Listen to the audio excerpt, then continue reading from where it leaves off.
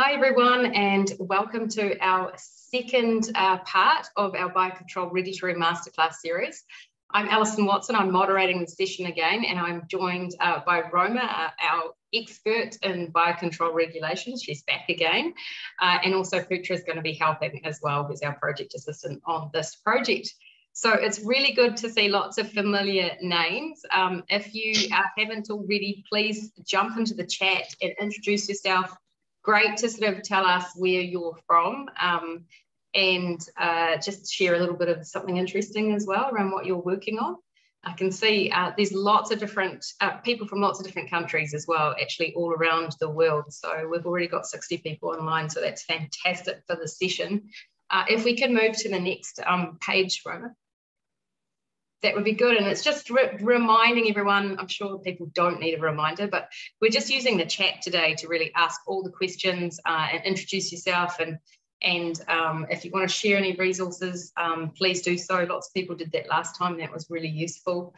If you have any questions, please ask as many as possible. Even if you think they're silly, there's no silly question in this area. So I would just get in there and take the chance to ask an expert and actually find out what other people are doing in your area or across the world, across this region in Southeast Asia and the Pacific, and share your thoughts and expertise as well, so we can all learn together. Just moving on to the next slide. Also, if you do want to talk, you can put your hand up and we can unmute you. So once again, please just introduce yourself in the chat. And if we move to the next slide, I'm going to even go quicker, because I just want to remind you that, next slide, please, Roma. Yep, that's it. So this is part 2, human safety. Next session, in 2 weeks' time, we're going to take a short break, will be environmental fate and ecotoxicity. So that will be an excellent session as well. And I think Roma's going to actually leave some time for a lot of his questions as well, and sort of a summary of the 3 sessions, so everyone catches up and is on the same page. So I will send a reminder. I was a little bit late, sorry for sending the reminder this time, but I will be sending it now that I've got a week's break, probably at the end of this week, early next week, with the recording from both sessions. So moving on to the next page, and before I introduce Roma, I'm just going to do a poll. We've already got 70 people here, so I'm going to launch this poll, and it's really just to ensure everyone's up to is joined, but also just to find out a little bit more about each other. So hopefully you can see that. There we go. No right or wrong answers here. It's really just to warm you up, make sure that you're awake coming into this session, which will be quite intensive, I know, because Roma always has a lot in store for us. No rests for us, I think, is the summary of Roma's presentations. So the first question is, what best describes the work of the organisation you work for? And I'm sorry, I only give you one choice. So you really have to kind of maybe even choose sometimes if you're one of those blended organisations. And did you attend session 1 of the Biocontrol Regulatory Masterclass series? Here we're just interested to know who is new, who's joining us as well, and those who have come back. So we've already got quite a few people. Oh, wow. Yep, quite a few people have already answered, actually. This is good. And I'm sorry if you're attending via a mobile phone and you can't do this. I think that may mean that you can't participate in the poll. I know we had a few problems last time, but we've already got 68%, so I'm going to leave it, probably see if I can get one more person. If there's one more person out there that hasn't answered the poll, please do so. Oh, there we go, that 49th person. Congratulations, whoever you are. I'm going to end the poll and I'm going to share the results just so that we can get a bit of idea of who you are. We've got 56% from government, excellent. 15% who identify with innovation and research for the organisations, 29%. So that's actually a really interesting mix. And pleased to see lots of probably regulators there from government attending. Did you attend session 1? Look, we've got 71% yes, but you've got some newbies in the room as well, Roma. So that's good, because she's going to start, I'm very sure, with a bit of a small recap from the last session, just to sort of bring you all up to speed before launching into this really important topic on biocontrol regulation and human safety. So that's a big thanks for from me for joining us again, and a nice introduction now to Roma, who really is an expert in this area. I'm not going to give you a big introduction like last time, but we're really pleased to have you with us, Roma. It's really is a pleasure, and we learned a lot from the last session. So thank you for coming back, and we're really looking forward to hearing what you've got to share with us. Thanks. Thank you, Alison, and Putra for helping to organise today's meeting. So, and welcome back those who were here last time. And then for those who this is your first session, I'll do a little bit of recap at the beginning of this, but these sessions are recorded, so you'll be able to go and listen to that session to catch up a little bit. So there may be some things that I'm saying today that may be a bit puzzling. So go and listen to the first session, and hopefully that will help you to sort of understand where I'm coming from. So in today's session, it's a much narrower focus, and I'm just thinking about human safety. And I wanted to do this because with the technologies we're talking about, it's not necessarily easy to think about what we're doing. So when we're talking about registration for times, looking at how long it takes different countries, what we discussed last time was that in some countries that have adapted their regulations for bioprotectants, we see that the regulatory process takes a lot less time. And what we're trying to do by thinking about what you need to do as an applicant and as an evaluator for these technologies is, by understanding the technology well, understanding how the regulation can be adapted, we're aiming to keep to the shorter timeline so that we can allow these products to get into the marketplace, because farmers need them, and they need them very quickly. And so our aim is to see, can we bring the timelines, make them shorter, because everybody in the process understands really well what they're trying to do and understands the technology. So just to recap the technologies that I'm talking about. So there's usually 4 technologies considered as bioprotectants. They can be called biological technologies or biocontrol solutions. But when we're talking about registration as sort of plant protection products, as pesticides, we're really talking about 3 groups of substances. We're talking about microorganisms, botanicals, and semiochemicals. And so my talk's going to focus on these groups, and I'll talk about them in that order. That I'll talk about microorganisms and what we have to do to adapt regulation for them, botanicals, and then finally with semiochemicals. So just to remind ourselves that the markets for these technologies is growing really fast, and we've got a lot of interest from growers so that they can practice IPM, and these kind of bioprotectant technologies are a really important tool, if not one of the main tools for implementing integrated pest management. They're also really useful tools for resistance management and residue management. So what we see is there's a lot of push for people to get hold of these technologies, and farmers wanting to work with them. And the basis of what I'm talking about and the regulatory process we're following is documented really well in the WHO FAO guideline for the registration of microbial, botanical, and semiochemical substances, and that's both for plant protection and for public health uses. And the aim of this document is to ensure there's a high level of protection for human health and the environment, but ensure there's no additional registration barriers. So that goes back to me saying there's no reason this should take longer for a bioprotectant than it should for anything else, and can we even do it faster? And also to think through, can we take a more simplified approach, and what's the rationale behind that? So when we think about a synthesized or conventional chemical pesticide, these are mainly substances that have never been found in nature.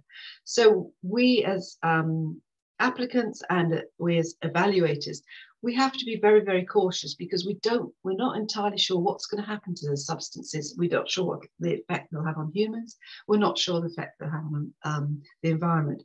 But a lot of the things that we're talking about that are used as bioprotectants, we do know something about them. We know that they do occur in nature. So we know that the microorganisms came from the natural environment. We know that the botanicals came from the natural environment, and the same with semiochemicals. They may be synthesized, but they're mimics, they're copies exactly what's in nature. So the question is, because we know that, does that mean we could take a slightly different approach to them? And that's the question that this guideline from the WHO FAO looked at, and then developed the guideline based on thinking, well, actually, maybe we can do that. Not in every case, but in a lot of cases. And it's working out where we can take a simplified approach and where we need to ask some extra questions.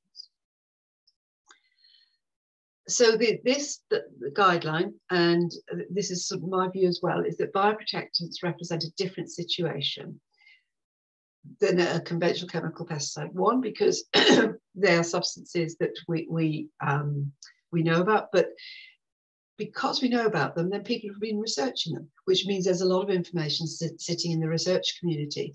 Now we have to look at that information, we have to evaluate that carefully to ensure that it's good quality information that we can rely on. But what you then see in a dossier as an evaluator is you'll see a lot of reasoned cases and a justification as to why a justification is not to provide a study. And that should be explained well with good quality information.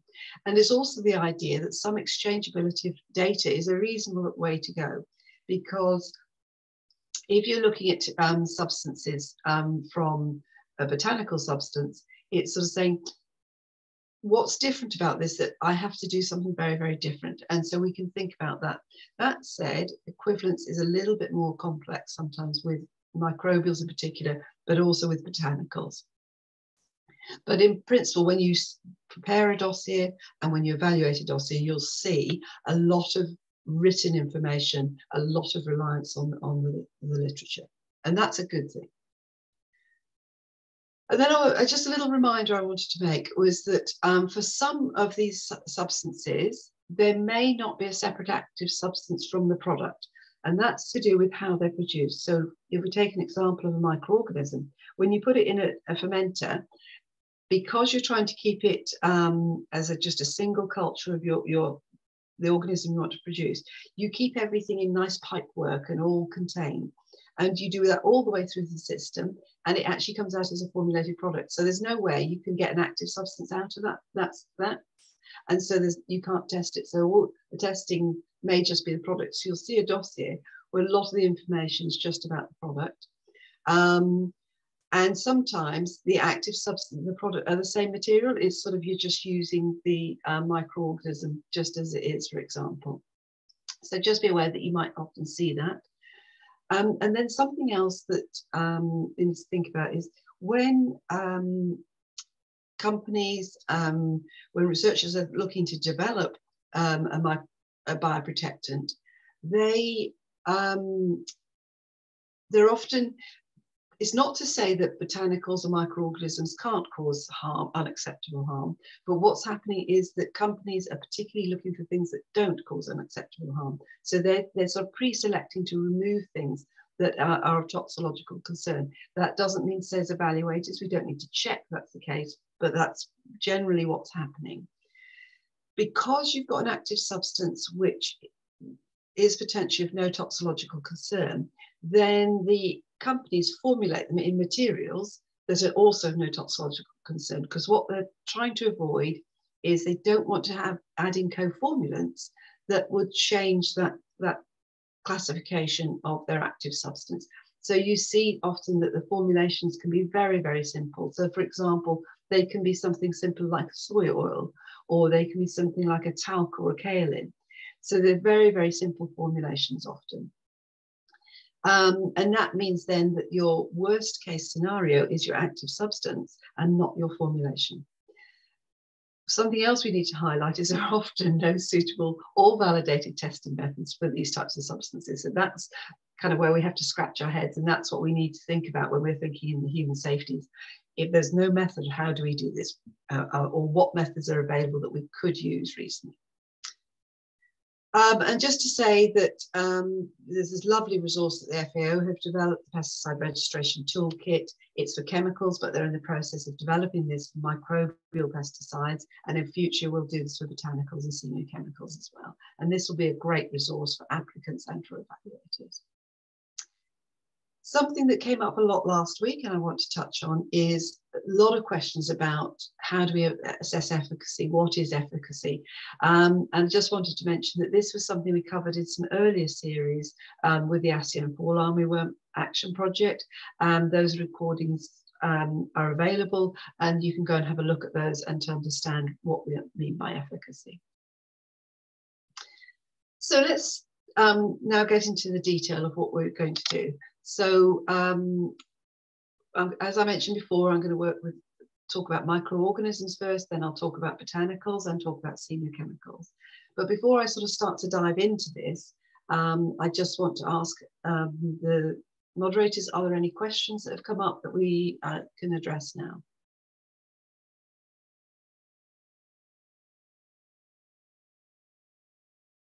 Putra, Alison, have we got any questions? Not yet, Dr. Gwynn. Okay, good. Oh, that's great. I'll keep going. Okay, so what we could cover, we look at all the data requirements. We in the last session, we looked at identity and we looked at biological properties. So today we're going to move on and we're going to look at the effects on human health. When my slide moves, there we go.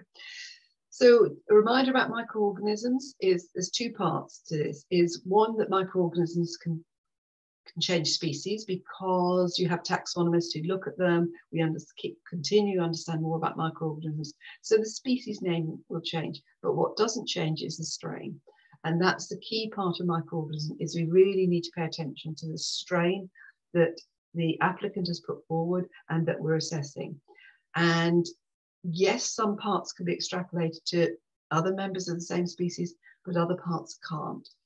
And what also makes a difference is the way in which the microorganism is produced. So you've got two types of production. You've got solid state production and liquid state. Solid state is mainly for fungi, liquid state mainly for bacteria. And then depending what the producer does, you can have some producers who take all of the fermentation material. So I think I gave an example. If you're growing, say, a metarhizium on rice, your product might be the rice, and that is packaged and sold. But in other cases, somebody might take the rice, make it, dry it down, shake off all the spores, and then formulate those spores, say, in an oil to give better shelf life, for example. And so what you end up then to assess as your active substance would be slightly different. And that the same thing happens in the liquid state, depending. You may take everything out of the fermenter, or you may take just certain parts and say perhaps just the spores only. And what I also wanted to bring forward is some words that you'll hear me using. You'll hear me using the word MPCA and MPCP. MPCA means microbial pest control agent, and MPCP is microbial pest control product. And those terms are used to describe the active substance because the active substance may not just be spores, may contain all the other components in there. So it's a term to collectively include everything that could be in that active substance and could be called an active substance. So the other thing I said to consider is for a lot of microorganisms, we know already there's a lot about them in the research community. The literature contains a lot of information. And so for some of these microorganisms, it is possible to perhaps take a simplified approach. So in that simplified approach, if you have a full and unequivocal identification to species with and strain, and that strain is deposited in collection, you know what it is and you know where you can get it if you want to check it. You have a really clear description for your production process and the quality control steps that are going on there, and you're sure that there'll be an absence of the secondary compounds or potential toxins, that the active substance is formulated within the materials, that there's actually something living in there, there's something viable, that the product actually contains something, confirmation of your physical chemical properties, confirmation it's not a human, that there's no contaminants in there. And you've got some mineral efficacy data. You could just check these points only, and if the assessment of those is good, then that's all you could do in the dossier. You could look at those minimum key pieces of data, but this would only apply to certain common microorganism species for which we already know a lot of information, which is a lot of published information. But you might see applicants coming forward with this, or it might be as an evaluator. You can look at these parts first, and if you're satisfied that these parts of the dossier have been done well, then you don't necessarily need to go on and assess all the other parts. So this is a recap on what we covered last time. So we covered the identity, and what we sort of said is you need to identify it well, and then you need to have good 5-batch analysis of what's in there, what's the microorganism, that there's no contaminants in there, and to understand what it is. And this is for the MPCA, the Microbial Pest Control Active.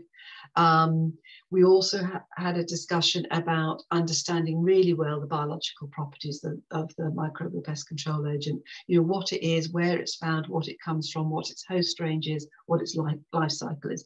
And having this knowledge and this information helps us to understand where the potential risks may lay for it.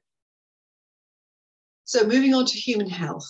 Okay, so to be able to assess the risks to human health for an MPCA or an MPCP that are proposed for registration, there should be data on the microorganism for their pathogenic potential. So is this microorganism pathogenic to mammals?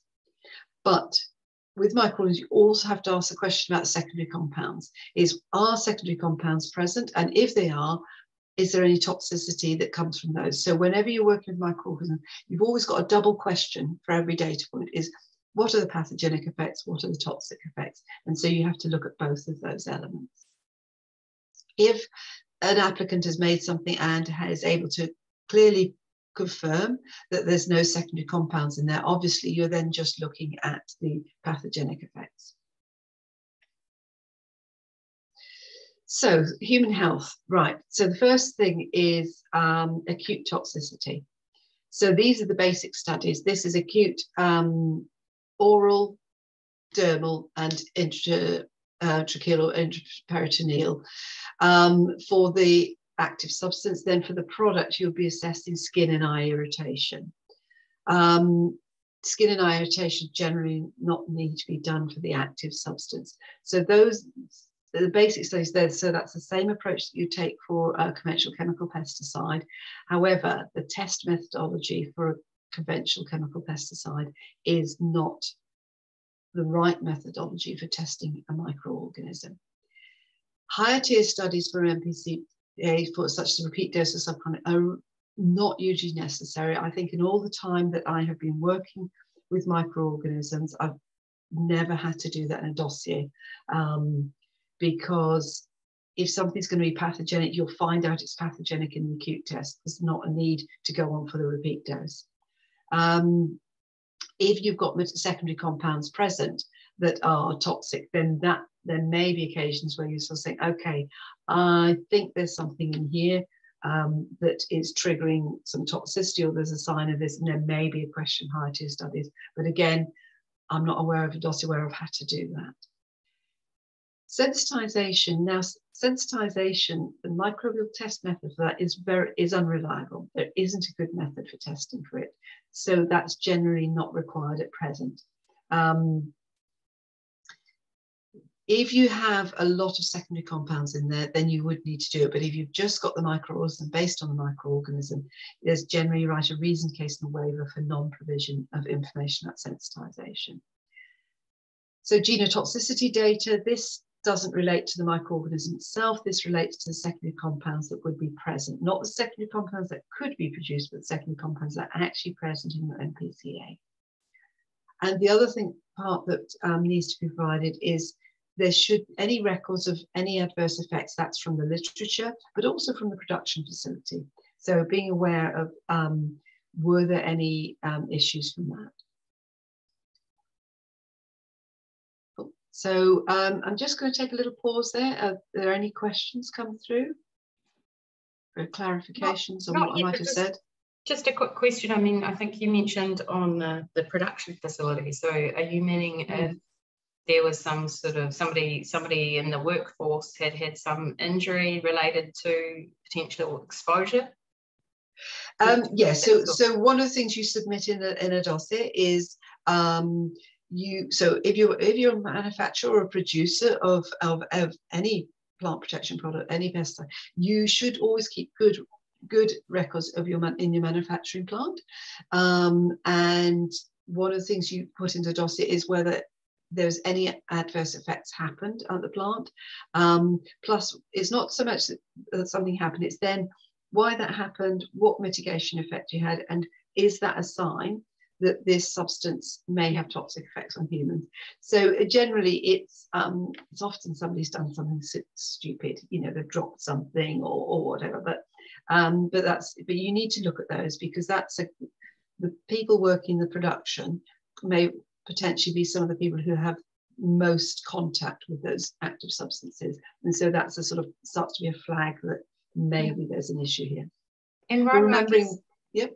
No, I was just going to say, guess what would be interesting as well. I mean, you said that high tier studies are not normally necessary, so it would be interesting to hear from anyone that's seen those actually being used. I guess would be interesting as well. You said you hadn't seen one. Really, that's because it's not needed. It's not because people aren't doing it or lazy or anything like that. It's because when you do the acute studies, you don't need to go to a higher study. Yeah, no, and I was just wondering if there were any cases where they had been necessary that anyone had seen in our group. But I'm not expecting to see any, because as you're saying, it's really not needed. There is a question here. What are the mitigation effects typically put in place? Are there examples?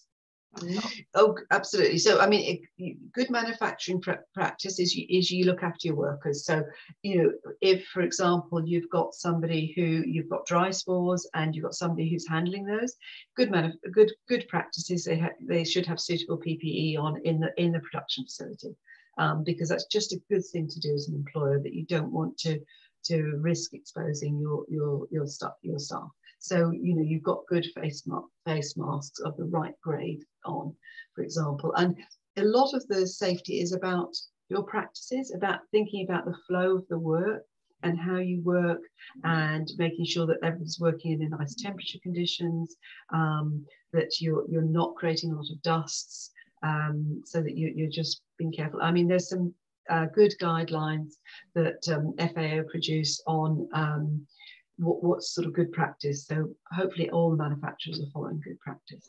And I know in some countries, a role of the regulators is to evaluate those manufacturing plants as well. So I'm not being flippant about not having higher tier studies. So the reason mostly you're not having higher tier studies is you don't have any adverse endpoints as a result of it when you do your acute studies. So there's no need to go on to a higher level study. Okay, right, I'll move on. So thinking specifically about it. So I said at the beginning that one of the things you see with dossiers about bioprotectants is that not all the information that's in there will be provided by a study.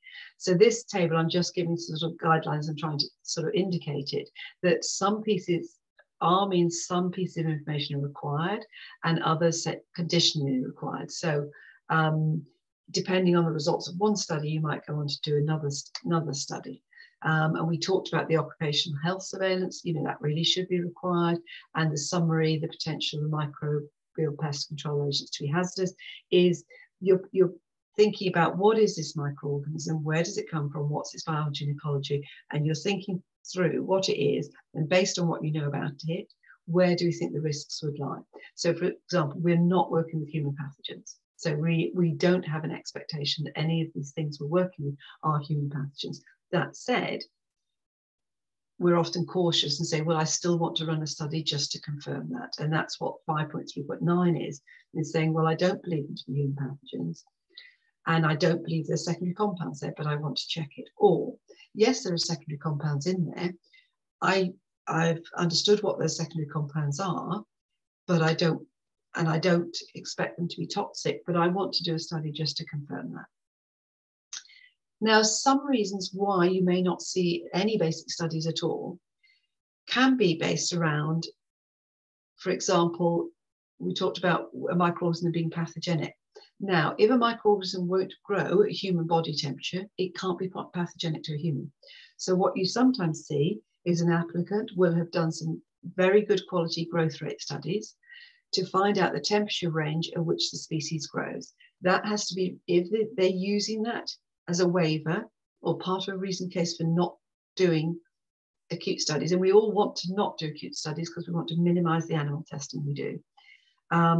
You might see somebody have presented to you information about the growth profile. So there's quite a few microorganisms that won't grow, say, above 28 degrees.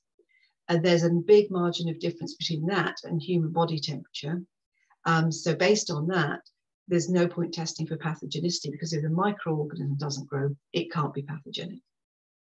Plus, you know that this is an insect pathogen, so there's no expectation it's a human pathogen. So you're starting to build up this knowledge based on what the microorganism is to say, in fact, although we say that this is a required data point and it's really important you address as well, it might be people addressing it well, not by doing a animal study, but by doing a reason case.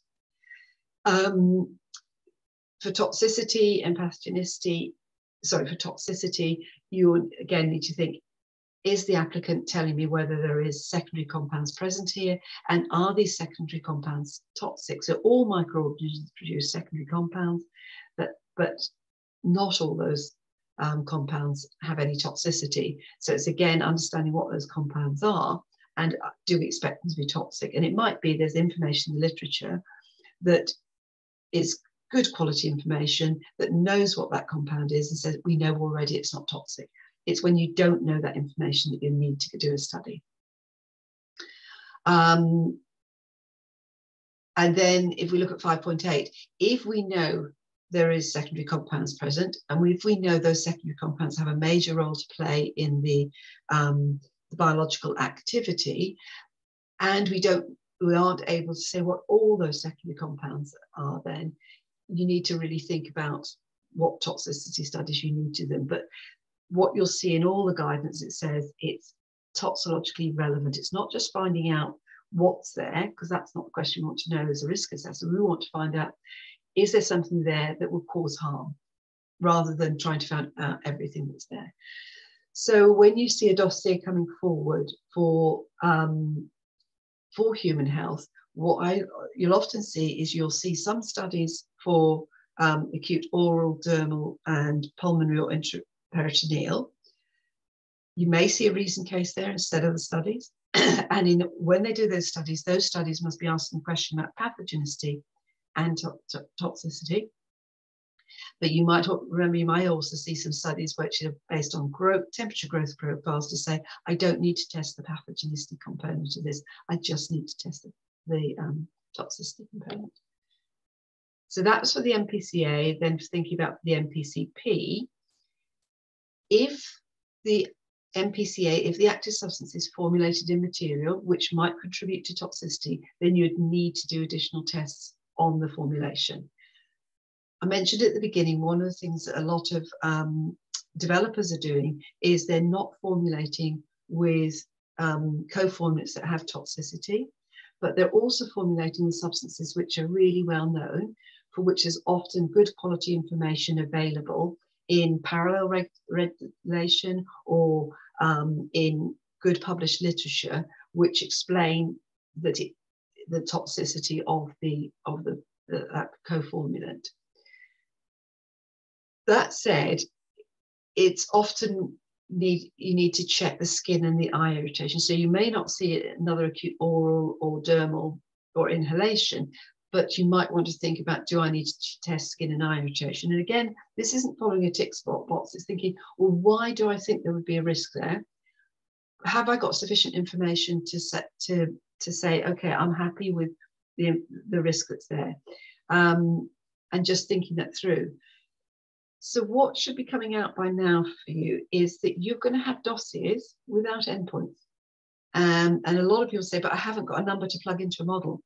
And the answer then is, and they say, oh, I'll make up a number. Can we come up with a number? And the answer is no. The answer is you don't need to run the models. So if you, as a result of doing your acute tox testing, you have no endpoints of concern, you don't have a need to run a model. The answer is there are no endpoints of concern. It's a full stop at that point. So again, when you see a dossier, it can look very unfamiliar because you're like, oh, well, let's stop. I haven't got a number. How do I make a decision? And that's sort of, as an evaluator, it makes it a bit harder because you haven't got that number and think, right, when I have that value, I know I have an acceptable risk. And because you don't have that number, there's an element of having to make that judgment. Of what the risk is. But again, I sort of looked across a lot of dossiers, and again, it's not saying that microorganisms don't have the potential to be toxic, but it's saying that applicants are bringing forward substances which they've already checked they don't want to be toxic, and so that you're rarely going past providing information about the acute phase, and quite often the product part of the dossier doesn't have those acute oral, dermal and inhalation studies. They'll maybe just have the skin and eye irritation. And again, skin sensitization is not possible and not required. Part of that is to do with the testing method, but because you'll have tested it on the active as well.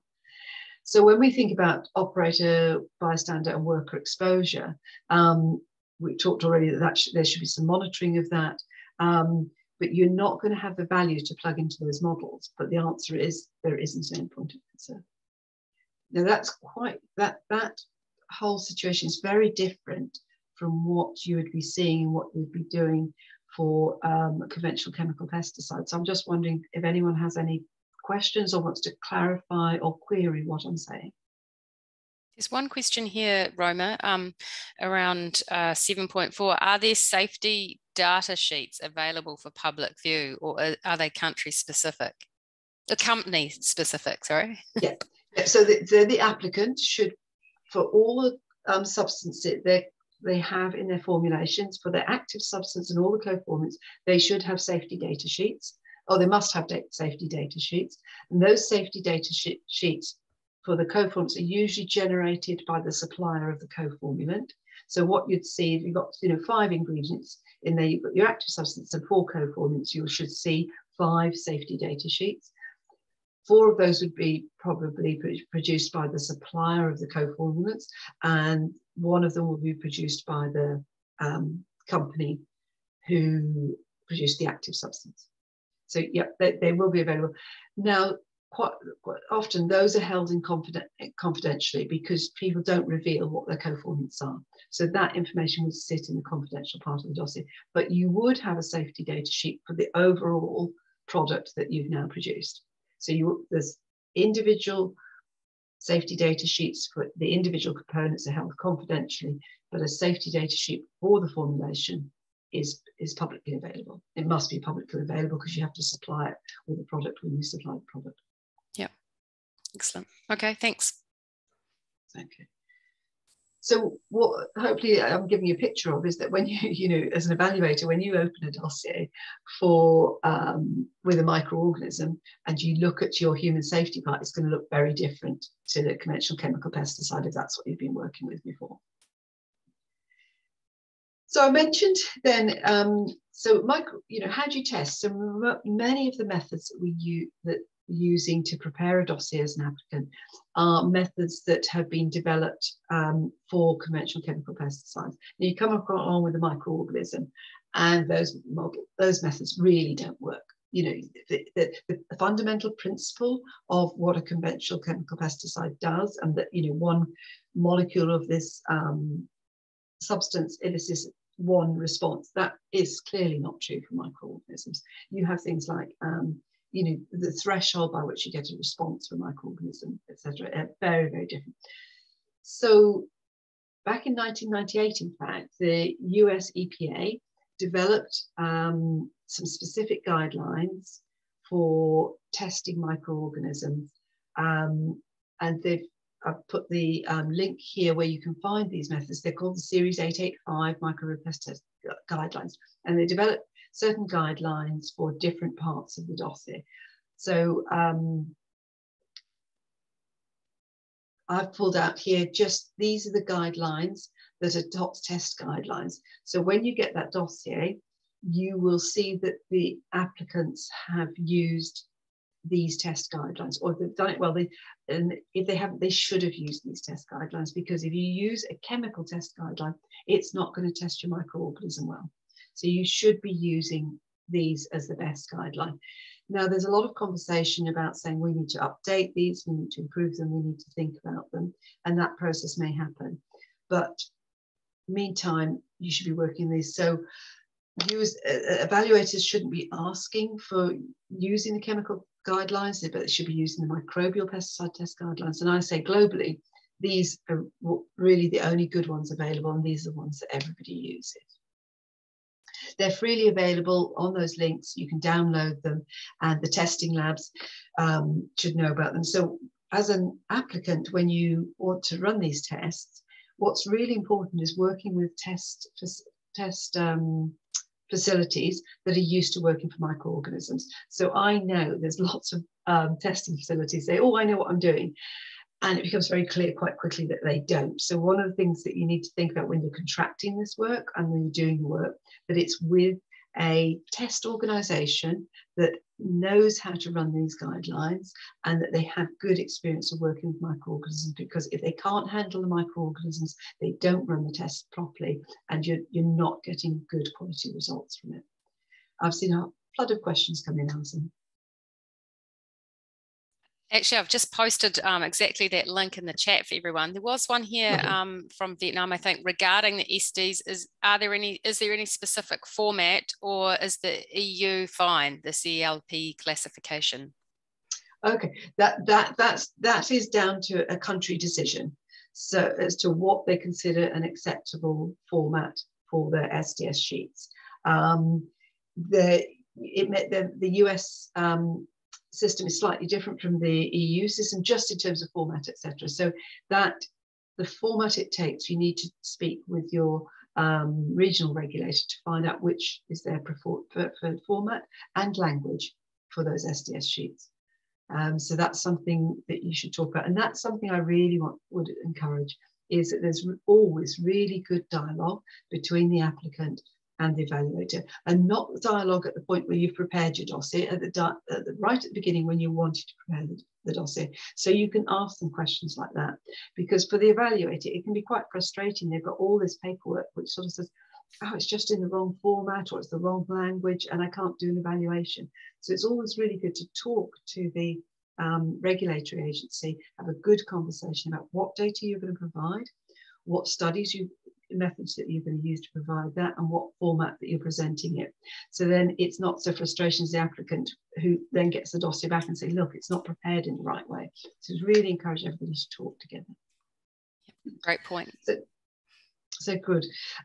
So, and you can see this, so there's a method for so the lovely background document, which just sets the frame for what's happening with these studies.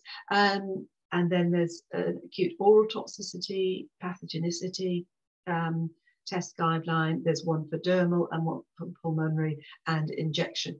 Injection's often not used now because to some extent, if you inject, not for the microorganism, it might be for the toxin, because if you inject a microorganism, you really do expect the animal to respond, regardless of what microorganisms you put in them, because they're just not going to like having microorganisms put in them. But it doesn't tell you anything about your particular strain, etc. So often that's a study that's not done unless it's done for toxicity. And because you can sort of get false results or false positives with that result. But I was saying it's really important that the testing lab knows what they're doing, because they haven't just got to dose the animals correctly, but they need to be able to recognize if there's any pathogenicity signs at the end of the study in that organism and that animal. So they need to be able to recognize that the microorganism has caused pathogenicity. Something that you see in these study guidelines is sometimes, so what they might have tested is that you test the MPCA or MPCPA, whatever you're testing, as a whole. But sometimes what you'd have is you autoclave and kill the microorganism, so that you can then tell the difference between the effect you got when you had the microorganism and the potentially secondary compounds. And then if you killed the microorganism, the effect you're seeing should really just then be the effect from the toxins. That said, like working with microorganisms, it's sometimes not quite as clear as that, but that's broadly the idea why you'd be testing an autoclave sample as well as a sample with viable microorganisms. So just in detail, this is sort of what the opening page of the guidelines look, and I put that there because it's just to sort of say, just you should see the reference to these documents, you should see these numbers, you should see these words in the study report that has been used by the testing laboratory. So you're looking out for these guidelines. So that's sort of where I was going to get to, talking about acute or about mammalian safety testing. And I just want to pause and just say, is there any sort of questions we can gather together? Any sort of, and as Alison said, there's no stupid questions because this is really unfamiliar territory often, and it's not sort of black and white, so it's quite complicated. So Alison, have there any sort of particular questions come through related to this part? Not at the moment, but what I've actually asked people specifically is that for regulators in the room, we're kind of keen to hear, in your experience, are applicants coming to talk to you early in the process at the start as they prepare their dossier, or later as they submit it? So I'm keen to hear your feedback. And also from the other perspective, I guess for any potential applicants, are you talking early with regulators, or are you starting to talk to them when you submit it? So it's just asking that question that Roma was really sort of pointing at around getting early discussion and dialogue happening. Be interesting to see what your experience is. So please share. We're not recording anyone's name or anything like that. So it'll be just nice to sort of see if you have some experience in that. Yeah, and I'd really be interested to know if evaluators have been getting sort of microbial dossiers where they haven't been using microbial pesticide test guidelines, and sort of saying, you know, what kind of problems does that cause for you if they're not using these microbial guidelines? So just thinking about the results that you get then from these studies, what you'll get is not so much a number. Sometimes you get a number, sometimes you don't. But sometimes what you're getting is there was just no effects. So the conclusion of the study was there were no effects recorded. There was no pathogenicity and there was no toxicity.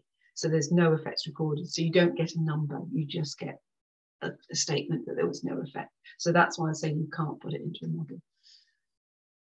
So really interesting to get some feedback as to whether evaluators have been getting dossiers where the applicant hasn't used these test guidelines. Okay. Just, Robin, there is a question here from Mohammed. What's your point of view about sharing data between notifiers? I think that's such a good thing, especially when you're thinking about animal, that they're doing tests on animals. This is, if nothing else, I think so for notifiers, okay. So I was thinking about evaluators. Yeah, for notifiers, this data, it costs a lot of money to do these studies.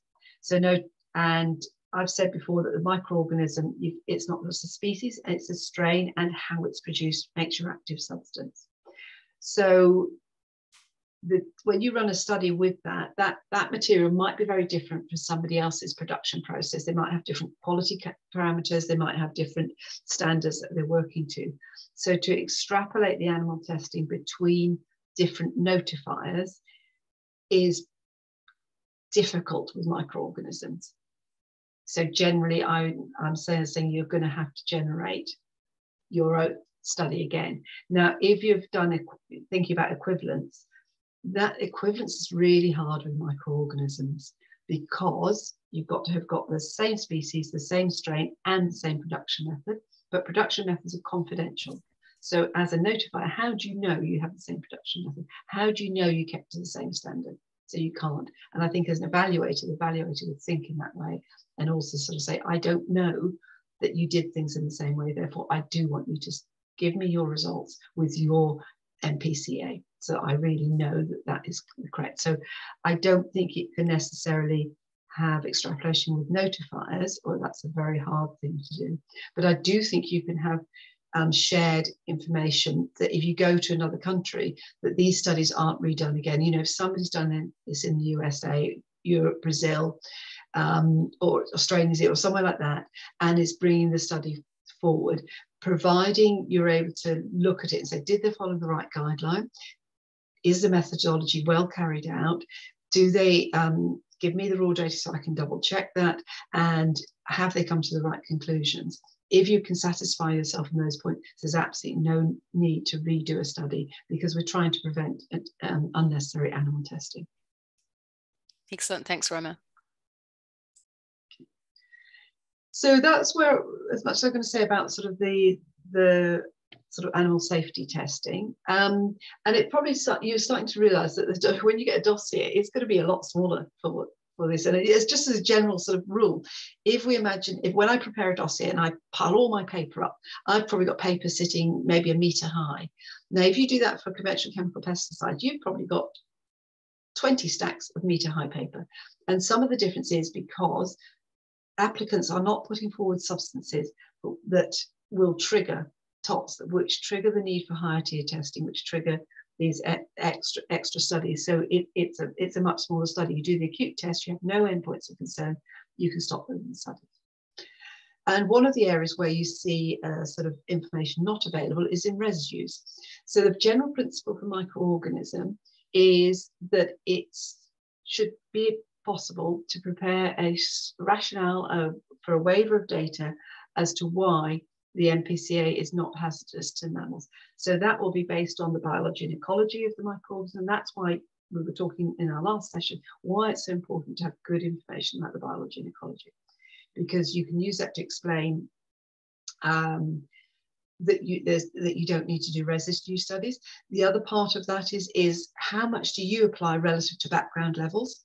And if you're applying a similar amount as already found at the background level, humans already have exposure to that, so you're not adding additional exposure or an additional risk. Now, if you've got secondary compounds present in your active substance, you just have to think what happens with them. So but it may mean you don't need to do a study, a residue study, but what you think is maybe the applicant's done a degradation study to say, well, look, I do have secondary compounds in there. They're not toxicologically relevant because when I did my acute study, I had no endpoints of concern, or I did have an endpoint of concern, but I know it degrades really rapidly. So a residue is a result of exposure and toxicity. So if either of those are absent, you can't have a residue. Then thinking about people say, okay, but if I'm applying a microorganism and it grows in the wound of the plant, or it sort of colonizes a leaf, or it's a hyperparasite and it attacks the fungi, it's grown a bit, and then it could be producing secondary compounds in situ. That's absolutely true. That could be happening. But if you ever do a calculation for how much is produced, it's a tiny, tiny amount.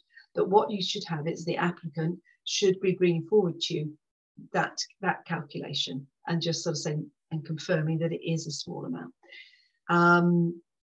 As I said, if the secondary compound is of toxicological concern and they're involved in the mode of action, then you do need more information about this. So again, saying, have you got toxicity? Have you got exposure for the secondary compound?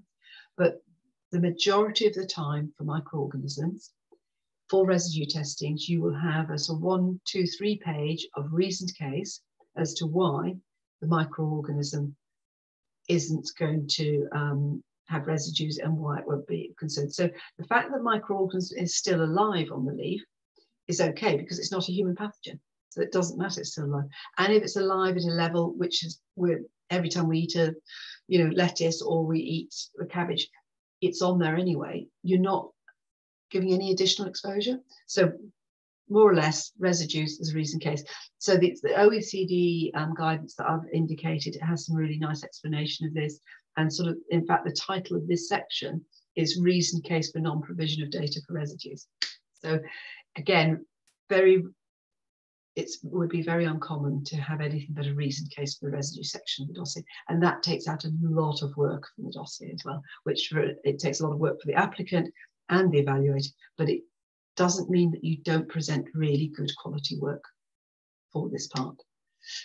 So yeah, okay, so that's for residues. That's really quite different to what somebody might be used to for a conventional chemical pesticide. So again, I'm going to ask the question, does that make sense to people? Have you got any questions or clarifications about what this part of the dossier would look like?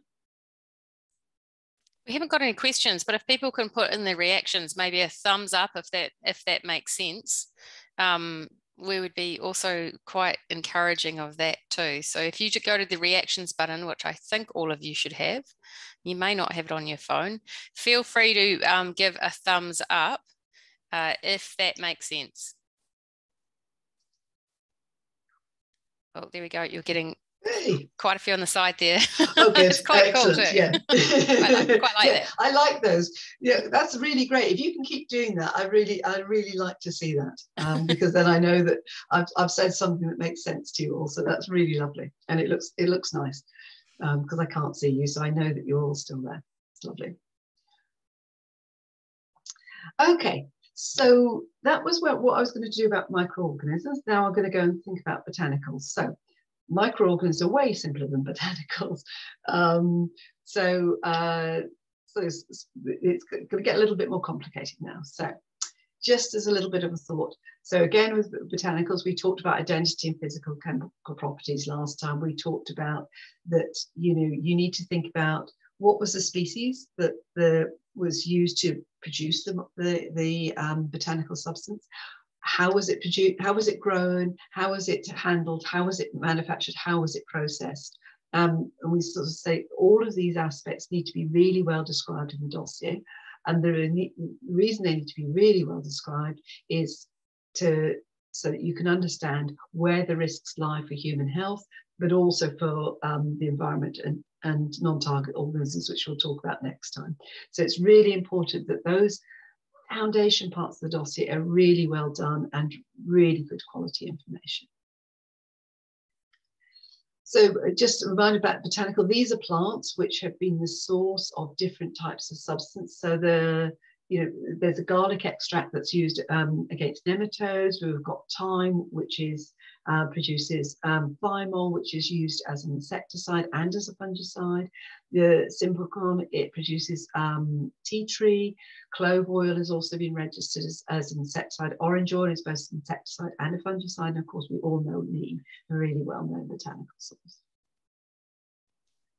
So when we think about botanicals and just sort of unrolling, think, where do botanicals come from? Well, all plants produce these secondary plant compounds because they're trying to stop things eating them. They're trying to stop the insects eating them, and they're trying to stop the diseases attacking them. So they produce these naturally, they're protectants. Some of those we exploit in foods, think of all the herbs that we have because they've got these lovely aromatic flavors and tastes. But these substances, because they're in plants to protect the plants, no surprises, they're quite interesting if you can extract them, and then you can use them for plant protection products. But when we're talking about botanicals, like for microorganisms, I use the term microbial pest control agents. So for botanicals, I'm using the term botanical active substance. It's different from a chemical active substance. And why is it different? That's because it's not going to be a single molecule. Every likelihood, it's going to be a complex of different molecules in different quantities. And this is why it makes botanicals a little bit more complex. And so the EU originally developed a guidance document. The OECD picked up on that guidance document, and FAO picked up on that guidance document, because it's just a system to say, well, how do I handle these really complicated substances? How do I do the testing? How do I adapt all the methodologies? How do I do that? So have a look at that particular guidance, or have a look at the FAO guidance, which distills that down. So they're a really heterogeneous group of substances. So you could get an active substance which has got 100 different molecules in it, or you could get an active substance which has got 2 in it. Both of those can happen. And the components in there may or may not be biological or active, or they may or may not be toxic.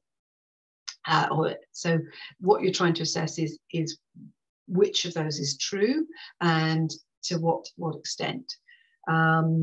So before you get to the point of thinking about any testing, what you'd be looking at as an evaluator is looking at what's the quality of the source material, how well was it identified, how well is it cultivated. So for example, if somebody cuts the plants and leaves them lying in the field and they get microorganisms growing all over them, you start to think, actually, they could have sort of metabolites from the microorganisms in there. So it needs to be good quality processing parts. So a lot of people will dry the plant material down, which stops anything growing on it.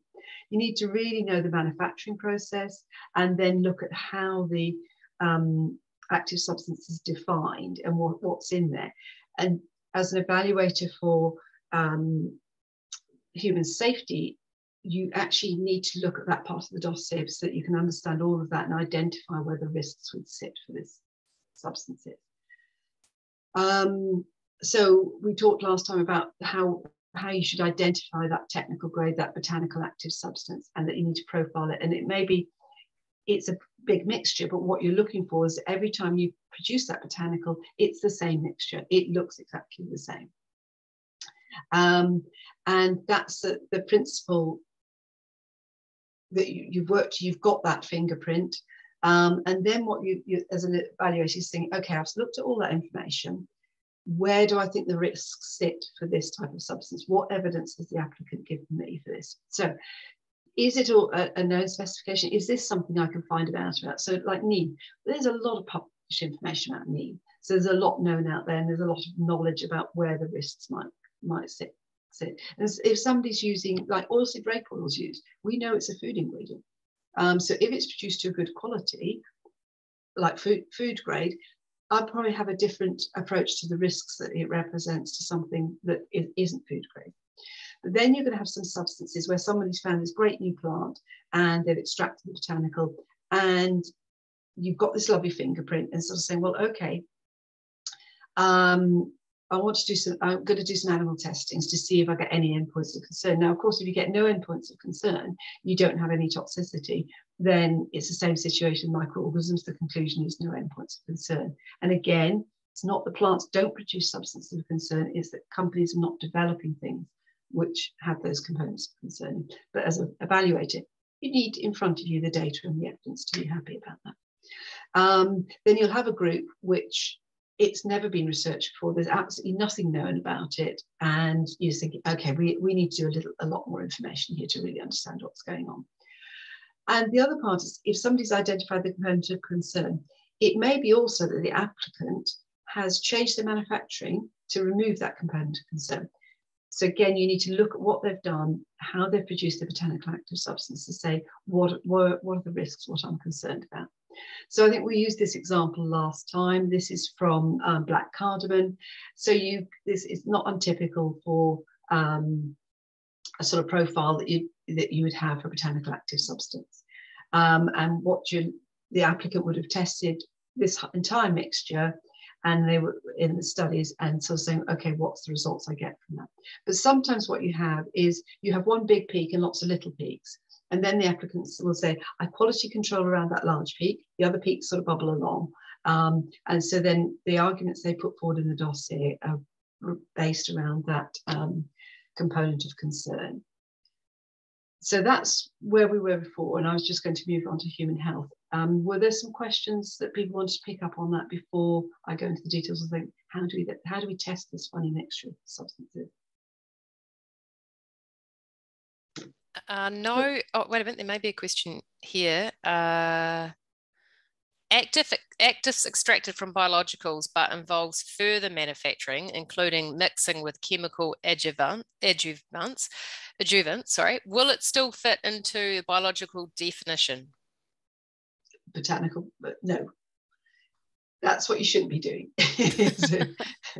so I'm talking about botanical active substance which just come from the material. The moment you put other substances in, exactly the same rules as chemistry, chemicals start to apply. But if you're adding components that do other things in there, you need to test that. So if you've got your botanical active substance as your active substance, you'd need to test that. And then if you put other things in, you need to test that for your product as well. So absolutely, of course, you have to test it. And yep. Yeah, it's good. So, good to have a definite answer.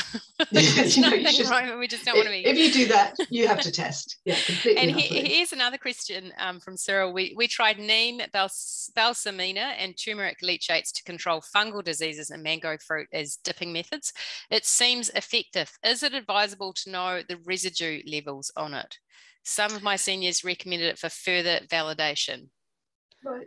Yeah. Okay. So that's kind of an interesting one because, and I'll come up to residues later. But before I answer that, I'll leave you to think about it. Thinking, what if you've taken something from a plant, and these are compounds that are commonly found in plants, what would your residue be? So think about that, and we'll, after I've talked about human safety, we'll come back and answer that. Great, thanks, Roma. Okay. It's a good question, and I'm going to directly answer that later.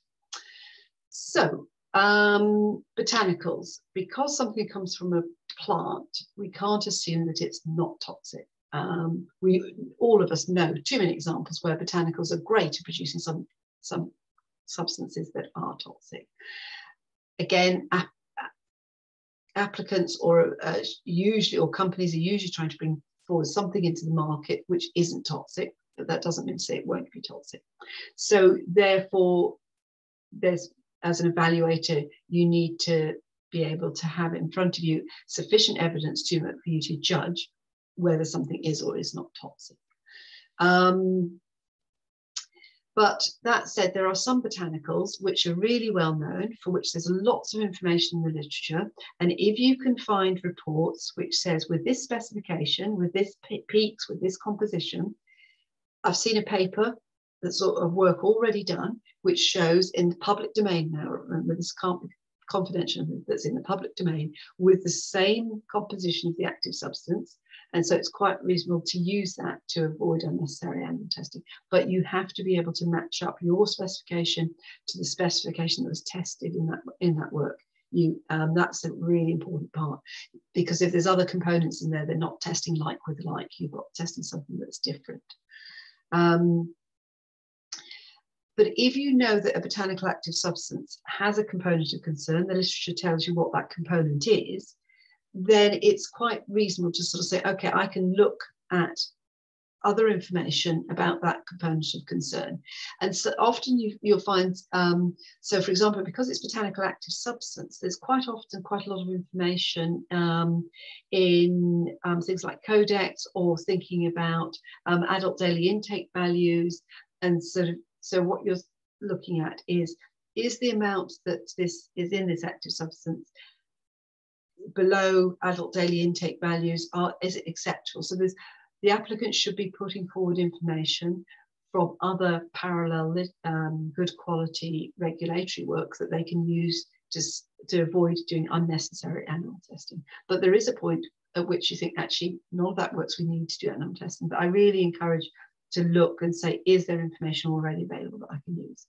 And one of the things you can do is thinking about the use of Q cells and modelling what we think could happen. And that's when you sort of, there's available data presented showing that similar exposure to known levels of the botanical active substance by the same route for many years hasn't caused an adverse effect, and that then this information can be used in the dossier instead of generating new studies. So just me repeating there, sort of saying, look across at other information that's available. Don't just jump in and do new studies. And again, this is where the applicant should really be talking to the regulator and going in and say, look, this is my composition. I've got all this evidence for the literature. Are you happy that I present this information and that this is sufficient information? Now, of course, the evaluator, until they've got the full dossier, they can't make an unequivocal decision, but they can help you and guide you as to what you should do and make sure that unnecessary studies are not being done. So, so the idea being, if there may be sufficient scientific justification to confirm no unacceptable risk, but if there's not, you need to go on studies, and these need to be in the dossier and they need to be assessed.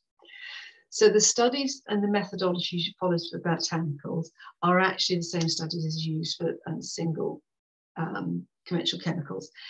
That makes it a little bit complicated, because sometimes these substances are quite complex substances. One of the more common things you see is a lot of botanical active substances are highly volatile, and so they volatilize really, really quickly.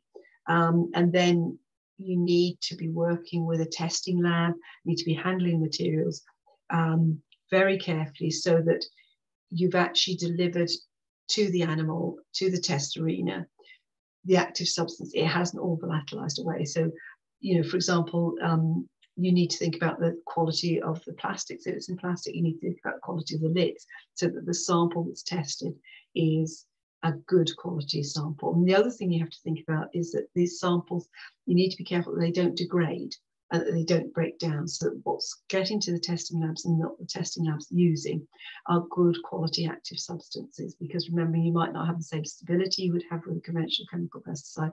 You've got highly volatile substances, so as soon as you open the lid of the test container, it's volatilizing. And most of the study guidelines have got extra pieces of information to what to do if something's highly volatile. So just saying to applicants to look for that, and as evaluators, just to think, was this a good quality study? Was it done well? Did they adapt the protocol in the right way for something that would be highly volatile? So just thinking about the toxicity of the technical material or the formulated product, what you're doing as an applicant and as an evaluator is to ensure that there is sufficient documented knowledge. If there's sufficient documented knowledge available, that you can use that to stop doing unnecessary animal testing. It's saying, but you've got to check that the information in the literature is for a substance that was tested that is the same specification of what you're testing, and that you can do read across. And particularly if you know that most of the botanicals okay, but there can be a component of concern, is the level of that component of concern the same in the studies in the literature and not? And again, remembering you can't use confidential data, you've got to use public domain data. There may be other regulatory frameworks which have reference values that you can use. Again, say you're doing animal testing, so if something's been looked at and assessed as part of thinking about adult daily intake values, the documents that they use to come to that decision, have a look at those documents, and can those documents be equally applicable to the dossier that you're preparing and bringing forwards now. And it's only when the adverse effects are not sufficiently characterised would you move to animal testing. So it shouldn't be, oh, we'll just run the animal test. You need to be really thoughtful about whether you need to do them. And just thinking about, is it reasonable to suspect there may be a concern of some studies, and you must, as an applicant, you need to provide the information to allow the evaluator to make those decisions, to understand that. So be really clear about how you put that information across, especially if there's a lot of dialogue. Thinking about components of concern. Sorry. I was just thinking, and there's a couple of questions here, and one was, how do you define botanical toxicity? And you sort of touching upon that now. So I thought that might be good just to throw in there. And the other question, not quite sure what this means, but does substances extracted from other than botanicals do you apply the same protocols or regulations? I don't think we can answer that and make that extrapolation, because it depends on what the substance is. So what I'm saying about botanicals is we already have good regulation for conventional chemical pesticides. What I'm talking about today is saying, okay, for these botanicals, where there's something different, what are the adaptations that I need to make? So if you've got something extracted from something else, you should be able to follow the conventional chemical pesticide rules. That said, I am aware that those most of the development of that data is based on the principle of a single molecule chemistry. And if you've got mixtures, it's a little bit harder, and you would have to make adaptations. And maybe some of those adaptations are similar to what the adaptations you make for botanicals, but they might not be. So again, I think you'd have to talk to your regulator and just think that through. But the basis of all of this is really understanding what's the composition of my active substance that I want to test, and where are the risks associated with active substance. So thinking about the first question, sort of saying about toxicity for botanicals, is not all botanicals are toxic.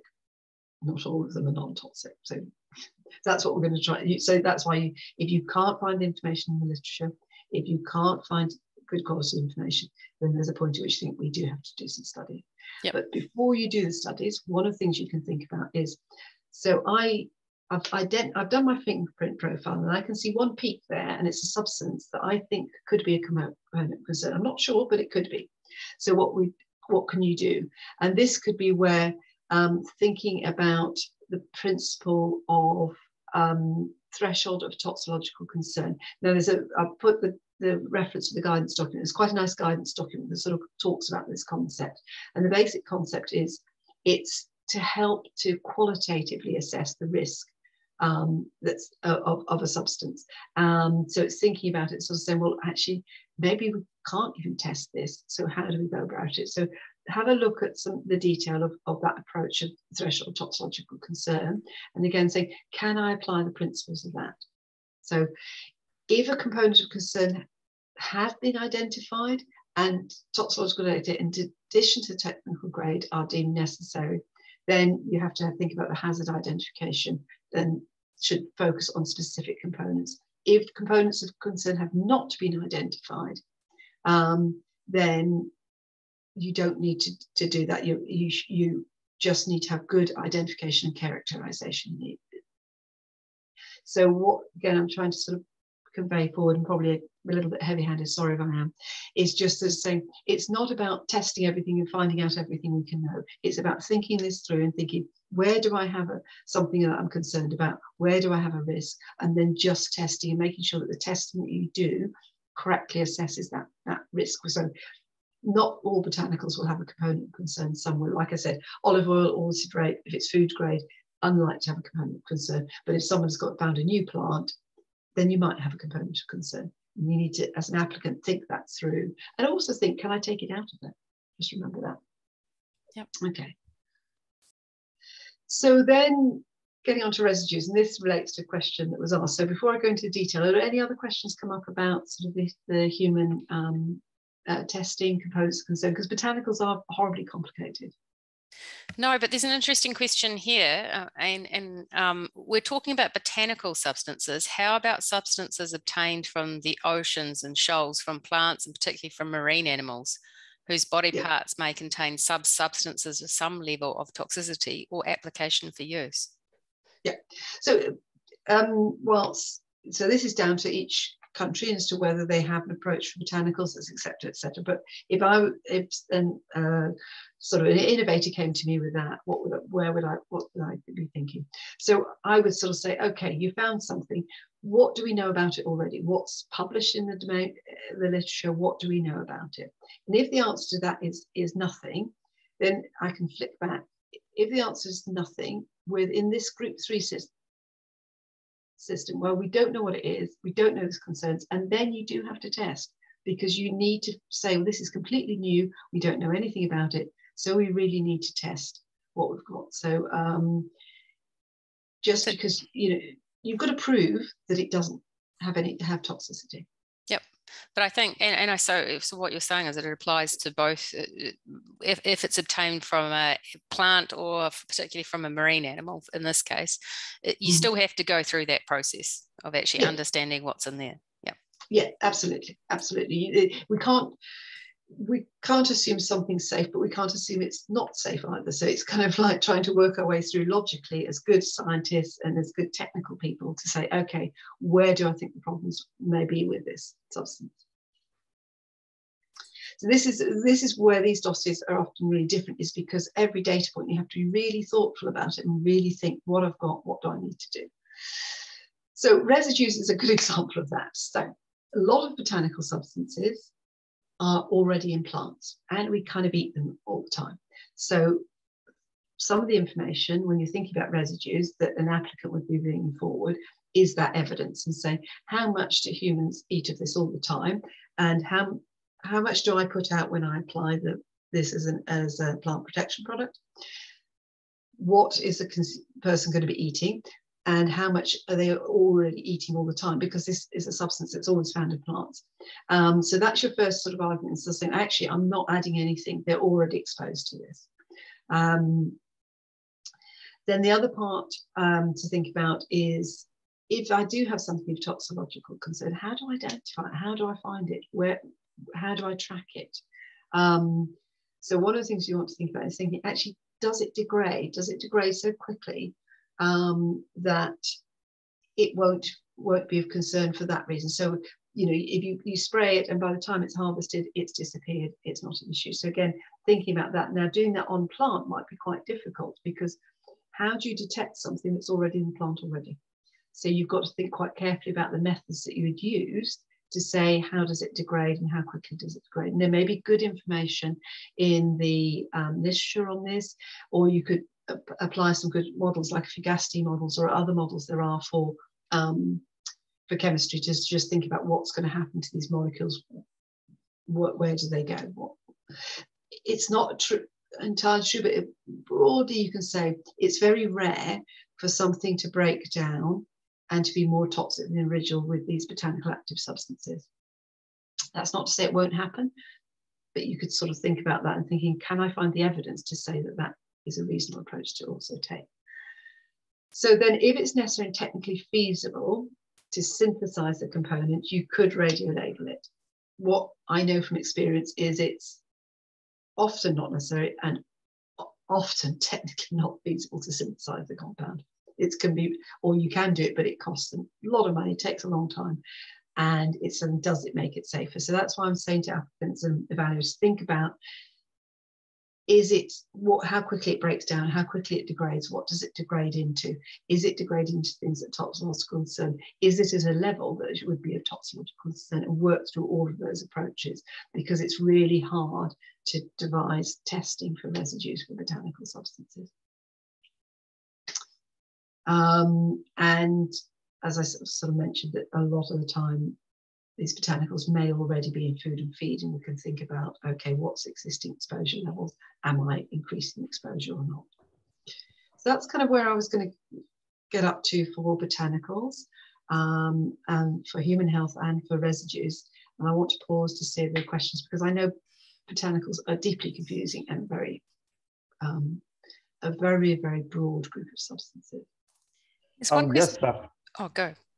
Oh, yeah. Yeah, Dr. Gwynn, I do have a question. So from what you have explained, I get a sense that knowing what you're working with is kind of the starting point of everything. But it looks like plants have a lot of things going on, like a lot of compounds. Is there like a database that explains a lot about these compounds? And there's also a question in the chat asking about these database.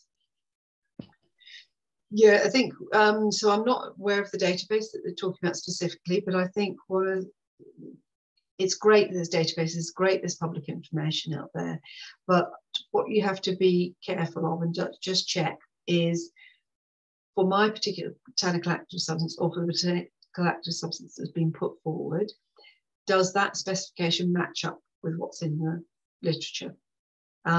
So it might match up for one component and address it, but does it match up for the other components? So you maybe get part of an answer. And I think this is the difficult about botanical active substances, the plant source, how it's grown, how it's handled, how it's processed, means that you can have two plant sources, and they could be very different. Now, neem is very different. Neem is so well researched. There's a lot of information. There's a lot of public domain information about profiles, about the, whether it's azadirachtin A or D and the compounds. And if you do a really good characterization of the active substance, you'd be able to then lean on sort of literature that's out there. Yeah, thanks, Dr. Gwynn. Yeah, good question. Back to you. Okay, so Alison, was there anything else? No, that's really good at the moment. Thank you. Okay, great, good. So let's see. Thinking about a little bit of feedback now about what I've said about botanicals. Can you give the reactions? Is this making sense, or am I sort of skimming over things? Am I leaving you with more questions than answers? We're doing okay. All right. You can put your thumb down if I've missed some. Okay, right. I like the positive feedback. Thank you. But don't hesitate to ask questions if I haven't made anything clear. There's one question here, Roma. Do all botanical products have the same pre-harvesting time? No, you see, that's what's different. So some people may harvest it and dry it down and get it into extraction straight away. Some people, if they're doing really well and they're buying plant material, or they've got growing all over different parts of the country, they'll be getting that all coming into their main manufacturing part. They're sort of drying it down. So you've got the way in which it's grown, the land it's on coming in. You've got the plants coming to a central facility, then you generally process it somewhere, you mash it up somewhere. So yeah, they're all very different ages. And that's what makes botanicals hard, is because they're going to be mixtures.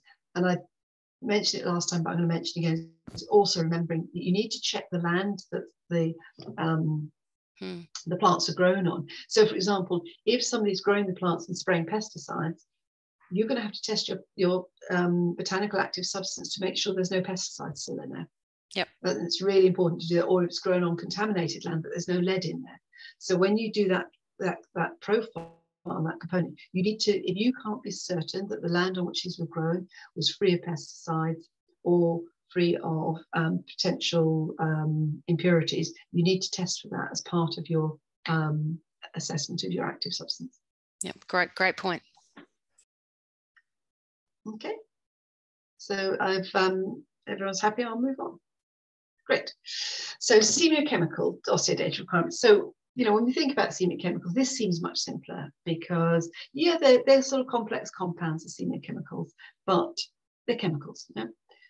Not quite. So again, when we talked about semiochemicals, I talked about the identity and specification last time, physical chemical properties. I'm going to go on to talk about human health today. So what are pheromones, semiochemicals? So these are compounds produced by one organism to evoke a response in another organism. They could be something like a chiromone, which is a food attractant. Some of the best known ones are what are called straight chain lepidopteran pheromones. So these are the substances produced by lepidopterans, by moths, and often they're mating substances, so that the females emit these substances and the males try to find them. And the way in which some of the products can work is that you produce so much female pheromone, the males can't find the females. They can't mate and you don't get next generation. But there's other ways of using semiochemicals. So mating disruption, which I've just described. There's lure and kill, where you're bringing you're attracting the population and you kill them with an insecticide. Then there's mass trapping, which is where you're just, and it's often food pheromones are used for this, where you're attracting the insects in to a food, and then they get caught in a trap and they drown or something like that. And the level of sophistication of how these substances are used is quite variable. But generally, when these substances are used to monitor, they don't need to be registered. They only need to be registered when they are being used to control the population. So why did WHO decide to include them as bioprotectants in the same guideline? And that's because what we have to think about is they don't have a toxic mode of action. So they're not killing something, they're just changing the behavior of something else. So you don't have that direct toxic effect on them. They're very, very target specific. So it has to be exactly the right combination of compounds to elicit a response. Any other combination just doesn't work. So they're very, very tight. And then they'll often only have an effect against one species and nothing else. If we think about something like mating disruption, you went into an orchard that's got, or you go into a cabbage field which has got lots of things like Plutella in it, etc., diamondback moths.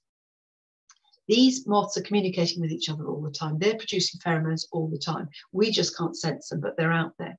So one of the things about semiochemicals is there's already existing exposure of humans to them at background levels. What you then need to work out is what is the background level, and is the amount that I'm putting out similar to what's already been exposed to, so I don't have an additional exposure, so there's not an additional risk.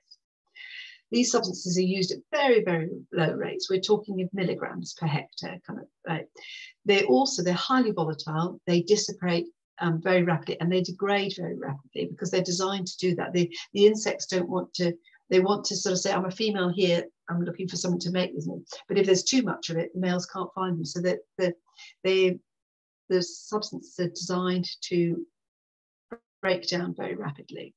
And they pose a very, very low risk to human health. Mostly they have no residues. Also, when some are sprayed onto plants, which is a newer sort of approach, you have to think about residues.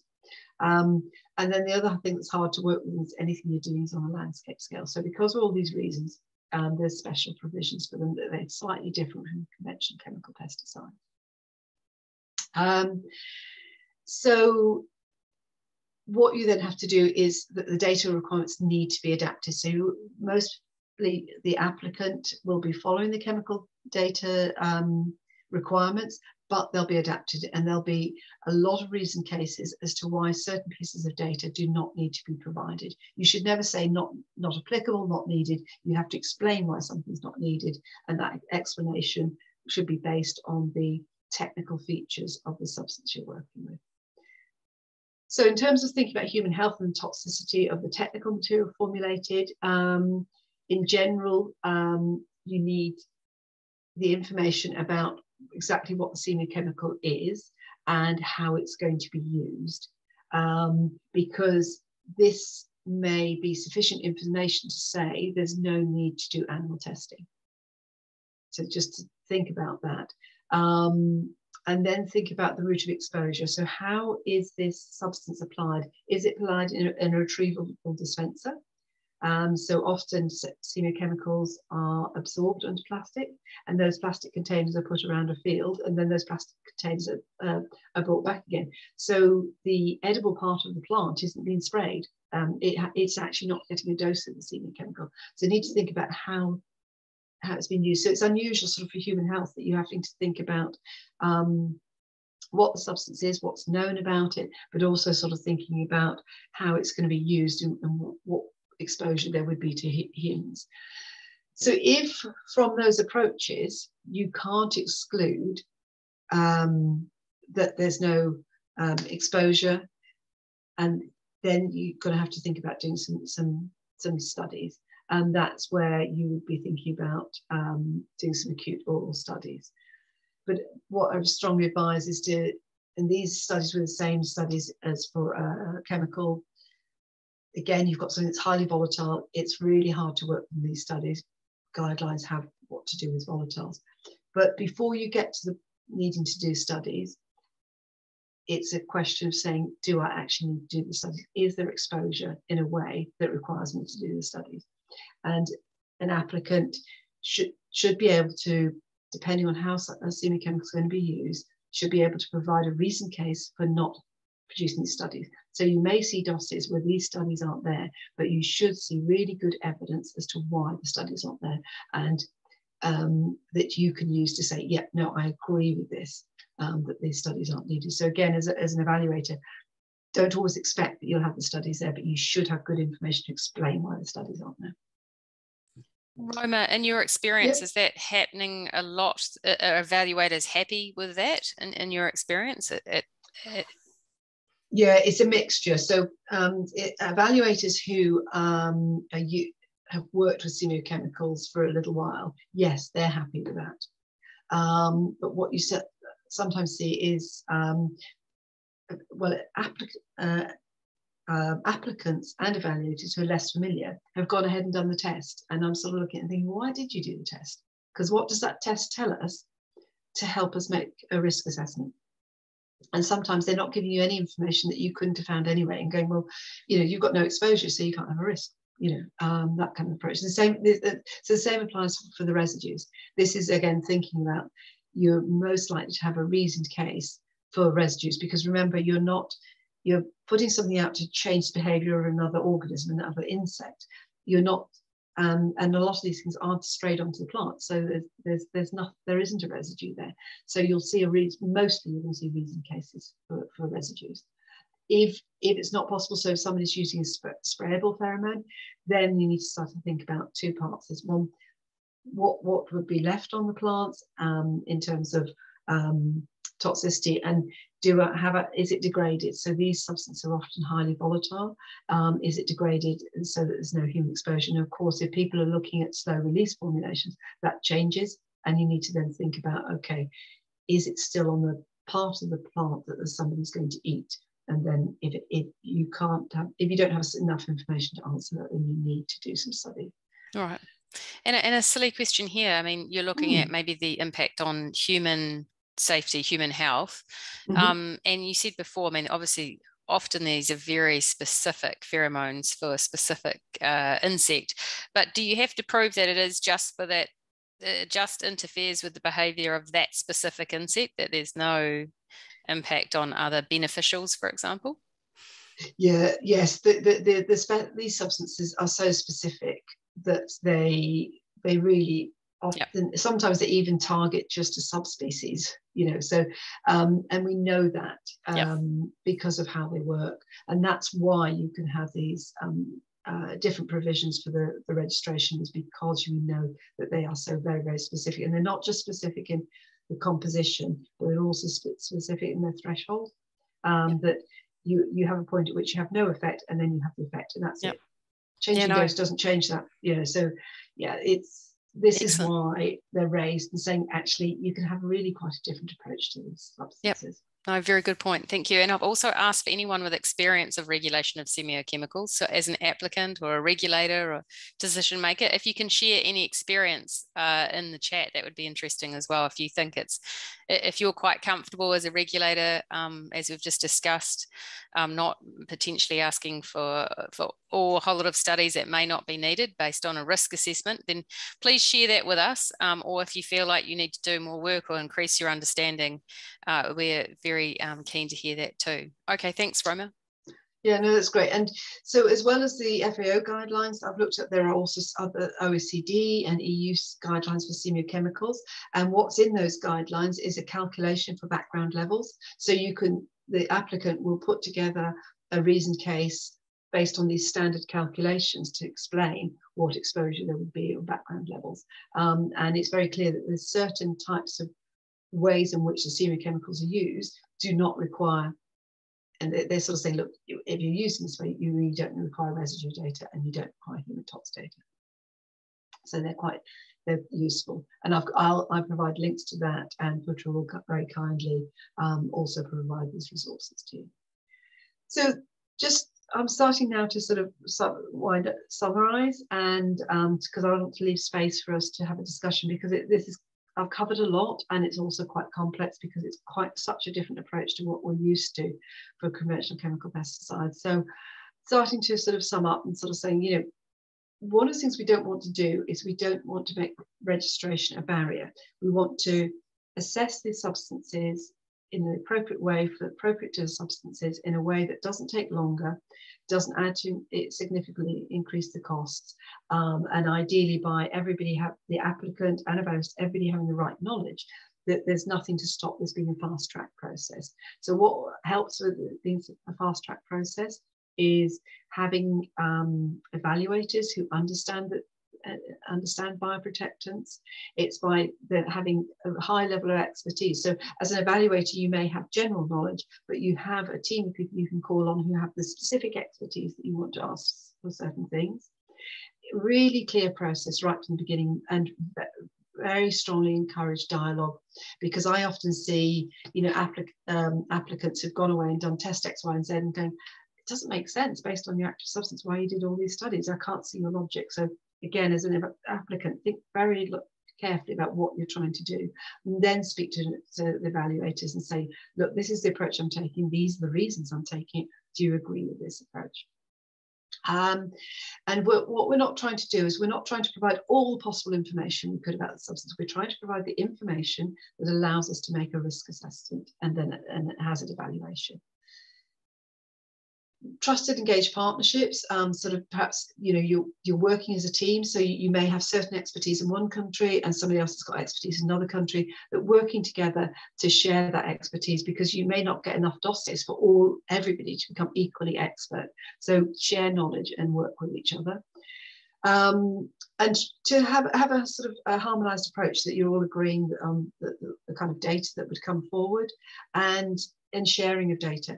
You know, if you've gone to the trouble of assessing something in one country, can a nearby country automatically have reciprocity of if not all the data, the majority parts of the data? So maybe they don't have that for efficacy, although you can do that, but you would say, I don't want to do any more animal testing, so we'll accept the evaluation made in another country. And what also helps at government level is to have innovation enabling policies. And what I mean by that is to have resources available to help the evaluators get the training they need to work with these dossiers that are coming forward, be aware of what's going on out there in the industry, because right now there is so much happening, there's a lot of innovation, it's really hard to keep up.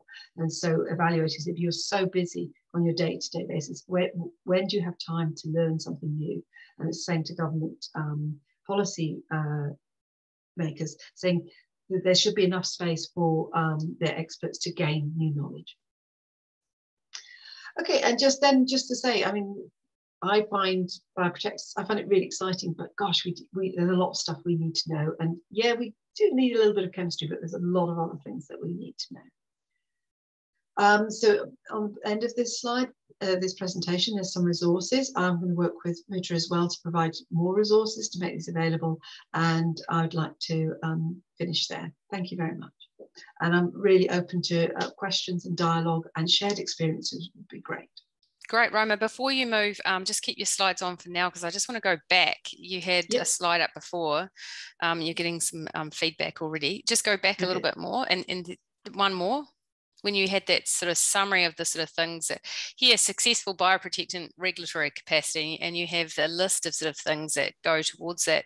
You had an example, I think, last week of a country that had developed a specific bioprotection capability, a regulatory policy framework.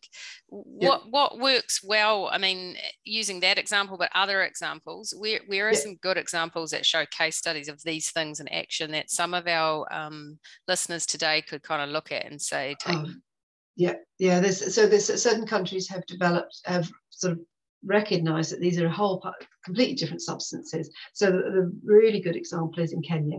So in Kenya, there's a very strong horticulture industry, and horticulture growers were being driven to reduce the chemical pesticides they used in their systems, and they wanted to establish integrated pest management approaches. So the growers called on the government to have a bioprotectant or biopesticide, as they call it, specific registration. So what they did was they brought together scientists, policymakers, regulators, applicants, and innovators together to see, can we develop a new regulation? And they did, and they have a regulation. They've got a pathway for microbials, for botanicals, semiochemicals, and in their case, macroorganisms. And in that, it's what they're asking for is this reduced data set, where the data they're asking for focuses on what you need to know to make a risk assessment, not everything you need to know. It's published. You can get that from the PCBB, which is the Kenyan regulator website, and it's a really good guidance. But that was what now happens is that evaluation process goes very fast in Kenya. So applicants going in and coming out, you're talking in some cases less than a year for that whole process to happen. And they have these pre-submission meetings and that dialogue right from the beginning. And that's one of the keys. Yeah, it's a really good example. Yep, and I don't know if the representative from Malaysia would like to talk, but I know that they gave some good examples and some good ideas last, and have been on active this session. If you would like to speak, it would be great to hear sort of what your system is in Malaysia. So feel free to put your hand up. And anyone else who, if you'd like to put your hand up and ask a question, please do so as well, because I can unmute you. And so the reciprocity, I'm not even going to say this properly. Second from the bottom, reciprocity of data. Reciprocity. Oh my goodness, it's one of those days at the end. I mean, you were saying that potentially could happen between countries on some in some areas. So yeah, an example I think there is if we think about, so I was doing some work with Caribbean countries and regulators, and you've got limited resources, so you maybe get one dossier a year or two dossiers a year on this, and why assess it from the beginning? But if your neighbour's already assessed it, if you've agreed your data standard between the two of you is the same, then if they've made an evaluation, you can just accept the conclusions of their evaluation into your country. And that's what I mean by the reciprocity of data. Instead of every country building all the expertise, maybe it can be thought about in sort of a regional basis, that some countries have expertise here, some have it here, some have it here, and then okay, if they've done this, they're a specialist in this substance, so therefore I don't have to reevaluate the data. I trust what they've done, and yeah. I can use their data. Yeah. A question back here from Cyril it was a little while ago, and it's potentially related to, I guess, a broader discussion around semiochemicals, but he was just noting that some farmers reject some semiochemicals because the issue of the proper distance on installations, because there often needs to be quite a careful distance between, you have to have a certain amount in a certain area. Is this applicable? Does distance matter or anything in the regulatory process? Only in the sense, as a regulator, you want to ensure that the product is label reflects the correct way to use the product. So I think I said, if you think about a semiochemical means that the insect that it's intended to, whose behavior it's intended to affect, has no, there's no response. And then you get to a certain threshold where it can detect it. It's like, you know, if you're cooking, you may not be able to smell any of the spices until you've got a lot of spice, and suddenly you can smell them. It's the same for an insect. At a low level, they don't smell them. They only smell them when it gets to a certain, or detect them when it gets to a certain point. So if you haven't, you like to think, oh, I'll save money, I'll put as half as many dispensers out. It won't work because you're not hitting that threshold level. So you need to get everything to that threshold level to get that response, and then you get all of your response, and it all happens at once. So semiochemicals, you can't, and most of biopesticides, you can't dilute, you can't change, you can't reduce. You've really got to work the label. So the evaluators would be looking at that and would be saying, okay, this is what the label needs to say because I've got the evidence that this is what works. And if you deviate from that, we can't guarantee it works. Yep. Okay. Now this goes back to a little bit you were talking about before, and it's around maybe around the semiochemicals when we started talking about that. Is in what aspect is it difficult to assess on a landscape or field scenario? That's really difficult. That's what, and because it's really expensive, it's really hard to do. You know, you're thinking if each of your trial plots is, you know, a couple of hectares, that's a really expensive project to do. So what you have to think about is not thinking about standardized replicated trials. It's thinking about how you can adapt that, and you're taking mini samples. So you maybe set up one orchard and do that really well, but monitor it very, very well and get a lot of data out of that.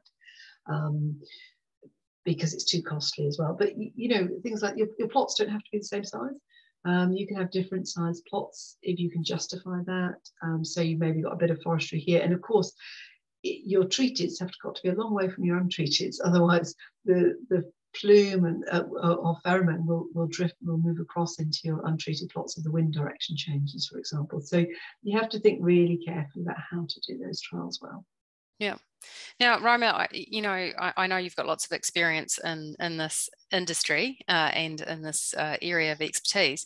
So when applicants come to you, or they want to be applicants, I guess, what are some of the, if you had to sort of summarize, what are their biggest problems? What are the most common problems that they come to you with and say, look, I really need your help?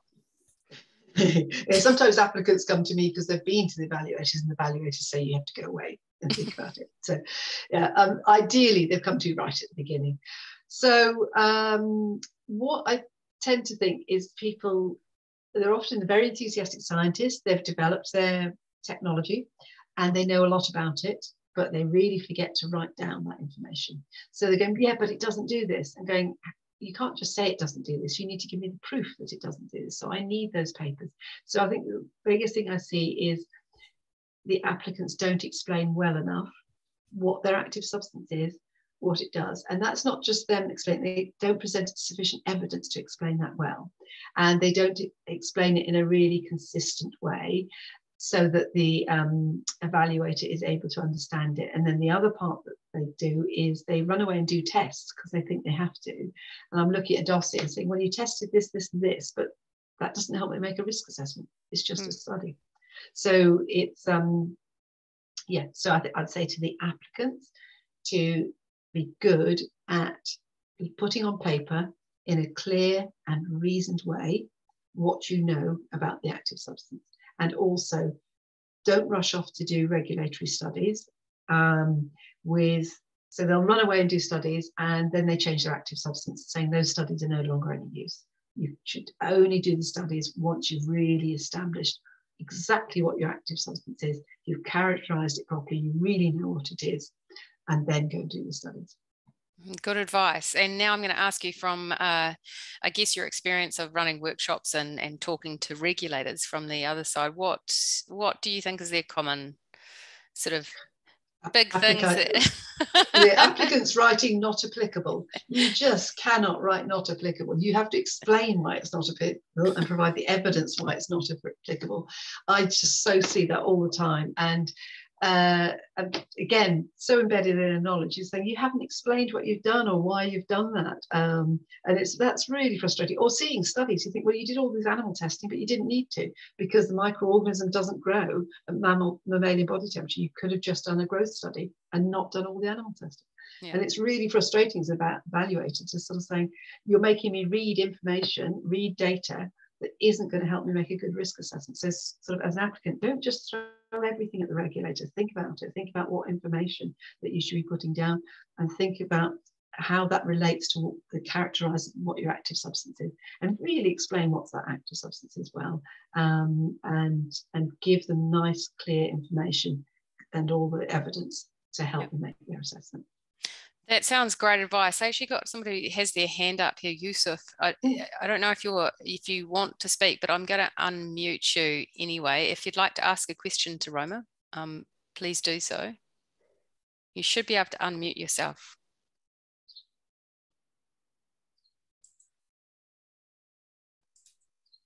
Does that work? It was unmuted and it's gone back to being muted. I'm going to do it now. Yusuf, can you unmute yourself now? There we are. Hi, Yusuf. Did you want to ask a question?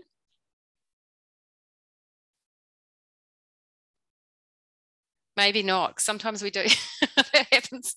It's pretty easy to accidentally put up the wrong thing sometimes. But if you do, please do unmute yourself. But we're almost actually at the end. What I wanted to do, Roma, is if you just go to the last slide where we have sort of showing what's up next. Here we go. So part 3 is on Wednesday, the 1st of June. We're taking a week's break. We're actually having a specific research discussion next week. But we've now done part 1. We've done part 2. We're on to part 3 at the next session. And what I would be keen to talk to you, just Roma, if you could just give maybe a quick kind of brief overview. What are we going to be talking about in the next session? Yeah, so this is sometimes the sort of more complicated part of the dossier is, so what happens in the environment and what effects they're going to have on non-targets. So if we're thinking about microorganisms, we know that the environment's really full of microorganisms, and it's just sort of thinking, well, okay, if it's really full of microorganisms, what information do I need to provide? What's happening to my microorganisms go out there? And a botanical, like we talked today, saying that for botanicals, you know, if they come from plants, they're commonly found in plants, what's happening in the environment with these substances. And then that idea, we've had some questions already for the non-target organisms about the specificity of the active substance to its host. What happens, you know, what happens if a bird eats an insect that's been infected with a microorganism? What happens then? How do you assess that? So we're just sort of unpicking and pulling those parts of it. So I'll talk first about the environment and what happens in air, water and soil, and then sort of say, okay, in those environmental compartments, what organisms have you got there, and what happens to those organisms in those environments, and where should we be concerned, and where can we get sufficient information that we realise we don't need to be concerned. Okay, great. Thanks, Roma. That sounds exciting. I'm really interested in that. And I'd just like to thank you for today's session as well, and of course last week's session. And just to everyone for joining us. Fantastic to see so many people again online. Just shows the interest out there. And what I'm going to try and do is when I send you the recording of this session, and I'll resend the recording from last session and the PDF copies, I might just ask you to, if you can just spend spend like 3 minutes just to go into a survey monkey poll or something, and I'll just leave a blank space for any, like 3 questions. If you have 3 questions you'd like to have answered in the last session, if you could take the time just to write those down, and then we will try and I'll pass those on to Roma, and it'll be anonymous too, so you can ask any question you want without fear of being associated with the question. So definitely no silly questions. They're all good questions, and if you could take that time to do that, that would be great, because I think that would be a real learning experience. Oh, and then really Roma, good. then Roma can kind of also spend a bit of time on making sure she answers those questions that just don't get asked sometimes, and it's a burning question that you need to know. You've got great feedback in the chat, and I'm just really not surprised. I'm going to give you a reaction to Roma. So thank you so much for such a great session. Thank you for everyone for joining us again. We'll see you in 2 weeks' time on Wednesday, the 1st of June, same time, but on a Wednesday rather than a Tuesday, just to mix it up a little bit. And thank you very much. Keep safe, everyone, and we'll see you soon. And thanks everybody for joining today. It's really great. Thank you. Thanks, Putra. Look forward to all those questions. Yeah, thanks, Putra. I think we've got a lot of information to put together.